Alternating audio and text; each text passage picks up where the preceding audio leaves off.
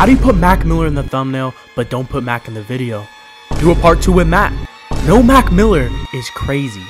Alright, I get it, bro. I'm a dumbass. Sometimes I don't pay attention. Y'all should know by now that I'm a slow motherfucker. So I'm gonna do y'all right with a part 2 on what your favorite white rapper says about you. And I made sure to include most of y'all suggestions from last video. So let's go. Now let's start with the artist y'all were complaining about me not including, Mac Miller. This dude probably my favorite white rapper. And he also probably just one of my favorite rappers in general. Don't ask me why I forgot to include him. I thought I did. But if you listen to Mac Miller and he's your favorite white rapper, all I gotta say is you know your music. And you got some great taste for rap. And if you into that older Mac Miller, you probably a frat boy too. But anyways, this dude was just on a whole nother level when it came to his artistic purpose. And those who saw him grind to the top and get better and better each release know just how important and unique this dude really was. Faces probably gotta be one of my favorite mixtapes from a rapper ever. And on God, we ain't leaving out a staple album released before his death, Circles. That shit is just a roller coaster of emotions. Same with Swimming. But all these projects and the legacy Mac brought to hip-hop is proof that this is a valid pick if this your favorite rapper. And honestly, at this point, we should just say that he's one of the greatest white rappers of all time. He's the GOAT! The GOAT! And y'all can fight me on that one, because I ain't gonna change my mind. Anyways, now that I got that out of the way, let's move on to the sad boys. Yeah, specifically Young Lean and Blade E. Or Blade, I don't know. If you listen to these two, and these your favorite rappers, not gonna lie, I gotta ask you if you doing good, bruh. Cause these are the type of rappers that get you in your feels. I'm guessing you like depressed or some shit, or you just enjoy a good sad song. But one thing's for sure, Sad Boys is just purely iconic, and on God, people don't give credit to Lean and his influence on rap in general. Even at first, we just saw a dude low-key shitting on an immaculate beat. Shit's still hard though, I don't give a fuck. The progression and development from these two, low-key kinda crazy though. Sad Boys was just something you couldn't replicate, and I ain't clowning you if these are your favorite rappers, because I low-key respect what these two have done for the industry. Alright, moving on, we got Central C. I don't got much to say, except your ass British instantly makes your opinion invalid, bruh. But nah, for real, I never heard someone outside the UK say this they favorite rapper, and seriously, I don't see how this dude could be. But he alright. Alright, next up we got the Suicide Boys. I know this is a rap group, but I feel like it should be mentioned.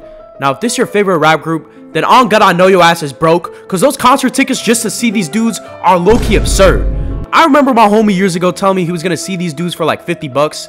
That ain't the same today, let me tell you that. Let me tell you, these dudes have one dedicated fan base, and if these are your favorite rappers, I know your ass dick rides immensely. And not gonna lie, you probably look like this. And some of you probably also try to be little edgelords too, but hey, you do you. I've been getting into a bit of Suicide Boys more lately, and let me tell you, they pretty solid. But shit, you not catching me paying those tickets. Alright, next up, for some reason, by popular demand, y'all wanted me to do Yeet. Now let me tell you, Yeet fans gotta be one of the most cringe fan bases in rap, bruh. And this is coming from someone who doesn't mind Yeet at all. In fact, I really liked his new album.